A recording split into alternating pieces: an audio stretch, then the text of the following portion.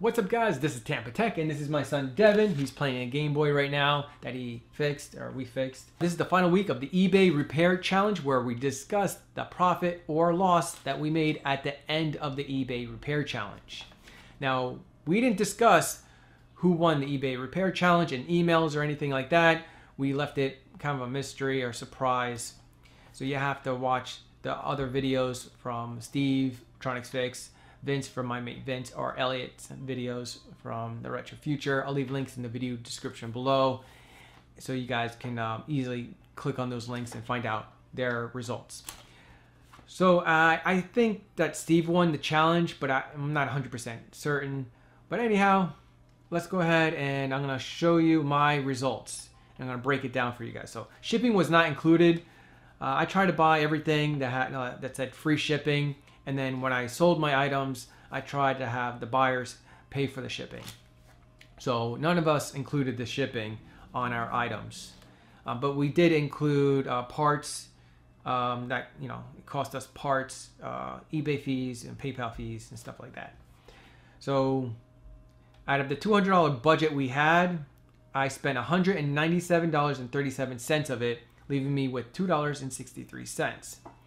So week one, I bought a broken Nintendo 64, and actually I bought two broken Nintendo 64 units and fixed them both, but I could only sell one of them according to the rules of the eBay repair challenge. So I gave one away to my older son Dominic, which he loves. If I break it down to individual units, the one I sold cost me $27.99. I sold it for $40, eBay fee $4, PayPal fee $2, or around $2, and minus parts $21 leaves me with negative $13.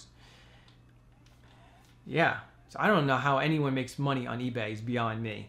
They take so much from you. Whatever profit you make, PayPal and eBay just like takes that away, which sucks. All right, so moving on to week two. Week two, I bought a broken Teddy Rock Spin for $19.99, and we fixed it. It cost me $5 in rubber bands. So we bought a assorted pack of rubber bands to fix the unit. That was like around $5. But when we listed the Teddy Rock Spin on eBay, I got 0 bids. 0, not even one bid. I think I had like one watcher. 0 bids. So I told my niece, if it doesn't sell, you can have it. I just gave it to her because she wanted it, and I felt bad. She doesn't have a mom or dad, so I think you guys would be all right with that. Week three, I bought a broken Nintendo Switch for $80.75, and we couldn't fix it. I tried to replace the charging port, and for some reason, it looked like it was on good, but it was a tricky repair because those pins are hidden and you really have to have a feel for it, and that's more of a practice repair where you have to maybe like do 4, 5, or 6 to get really good at it. You can't just like do it the first time ever and just, hit a home run the first time at bat. But if I did fix that unit, I probably could have sold it maybe for $150 perhaps, minus the eBay fees, of course. That would have been like around 10% of that sale. So that would have ate away some of my profit. But anyhow, I did sell it broken for $81, minus eBay fees, $8, minus PayPal fees, around $3. And so that leaves me with negative $10.75. So we're not doing too good.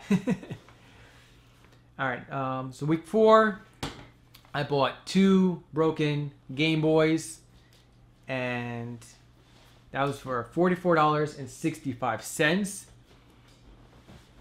And so if you break it down, it's basically $22.32 each Game Boy, even though I bought them in one listing.